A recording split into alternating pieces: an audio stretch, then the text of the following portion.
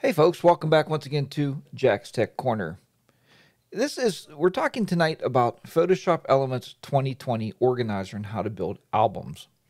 So I have my handy dandy Sony a6000. This is my camera of choice these days. And we've done a lot of videos on this in the past, and this is basically just a really light SLR camera. Or DSLR. Let me think. I don't know, but there's no mirror in these things, so I don't know really what they call them these days. We're going to call it a DSLR, though, so just for simplistic reasons.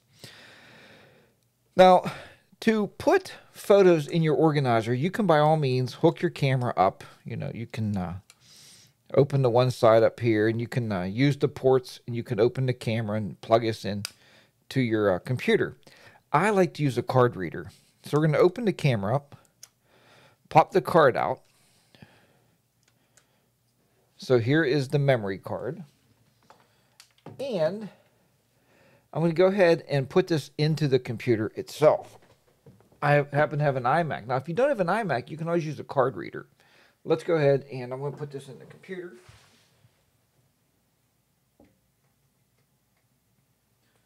All right. And let me get situated here now.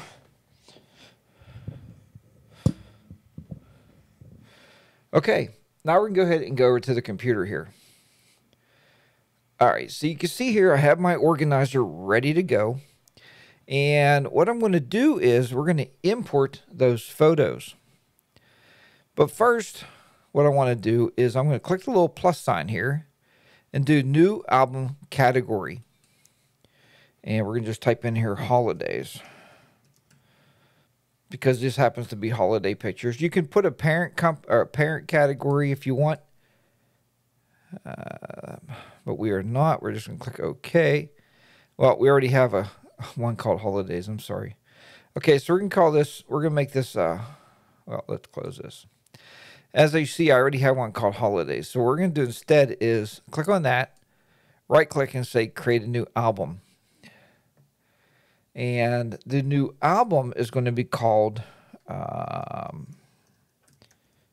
Pittsburgh Lights. All right, click OK. And now you can see over here on the left, under Holidays, we have Pittsburgh Lights. Now, so if you have to build your category first, do New Album Category. But since we already had that, we are good to go. What we're going to do now, though, is we're going to import the pictures into our software. So if you go under File and Import from Camera or Card Reader, we should be able to get this thing to come up here. And here is the camera or card reader. Let me see here which one we are looking at.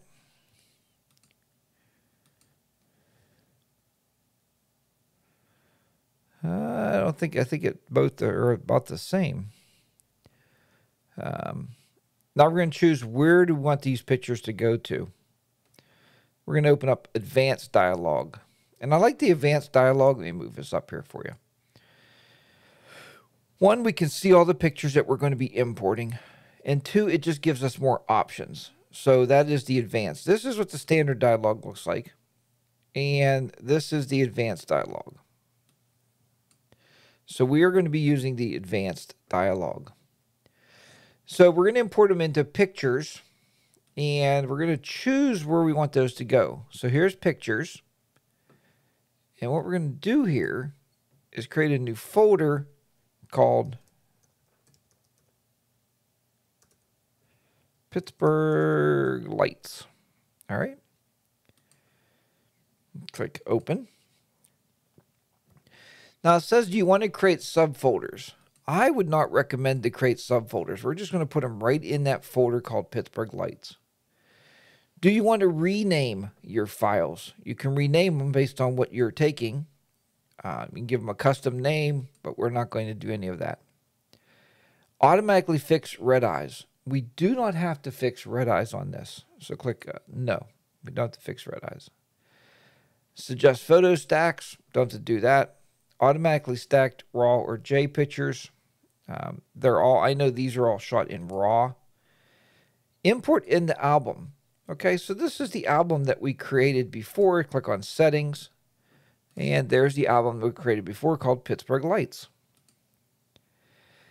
After copying, verify, and delete originals, I do not like to delete originals. So after copying, do not delete originals. That's what I like. The creator, you can put your name in there. Now we'll put Jack in there. Copyright, put your name in there again. And then we're going to click on Get Media. At this point, it's going to copy all those files over, all those photos, into our organizer, into that album. So everything in one step. Because we created that album to begin with, it just makes it a lot easier. So we'll let this go here. I took a lot of pictures there, 96. The beer tonight is Nut Roll L. If you've never had it, look it up. It's a very good beer. It's from the Pennsylvania Brewing Company.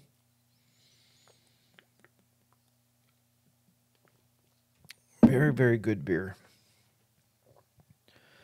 So we will get these pictures to come in here. It just takes a few minutes, depending on how many you have, how fast your memory card reader, how fast your computer is.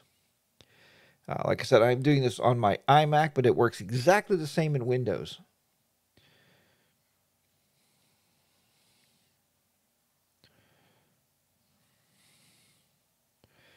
Now it'll analyze the media for us.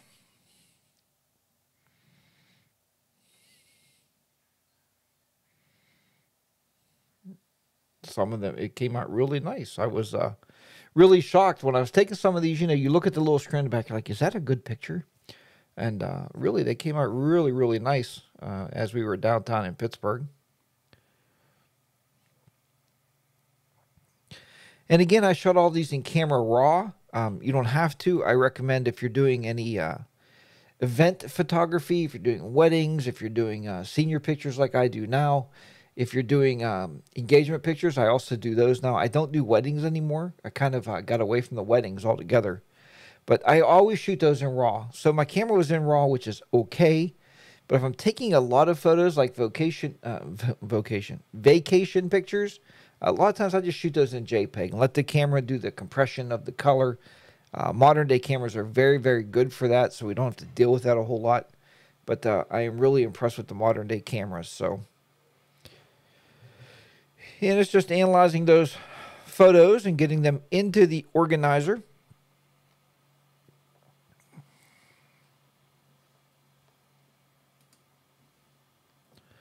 And we will just give it a few more seconds here.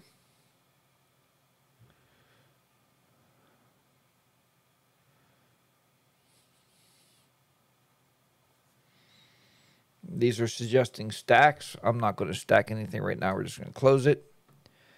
And there is our, oops, all of our great pictures from the night that we were out shooting these photos. And had a lot of good times with them there. And as we can see at this point, if I go to Christmas 2016, now if I go back to Pittsburgh Lights, there they are. They're all in the album, just as we would think they should be. If you double click them, you can scroll through your pictures and look at each picture individually.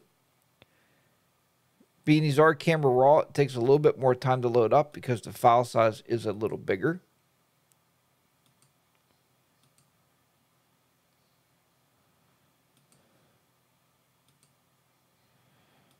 And there you go.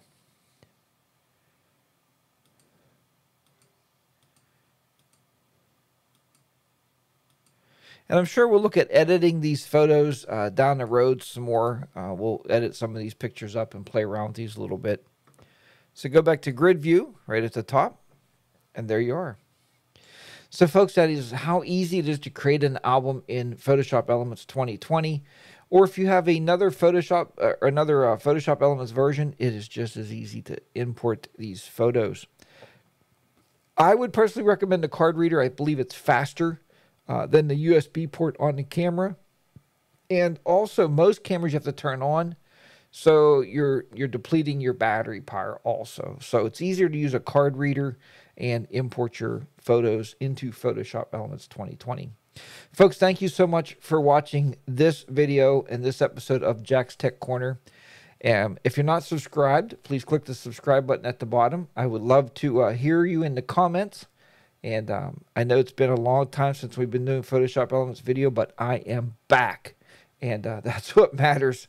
After taking a little bit of a hiatus, we are back creating videos for you so you can learn how to get the most out of your Photoshop Elements 2020. Thanks, and I will talk to you next time. Take care, keep clicking, and I'll see you back here later. Bye-bye for now.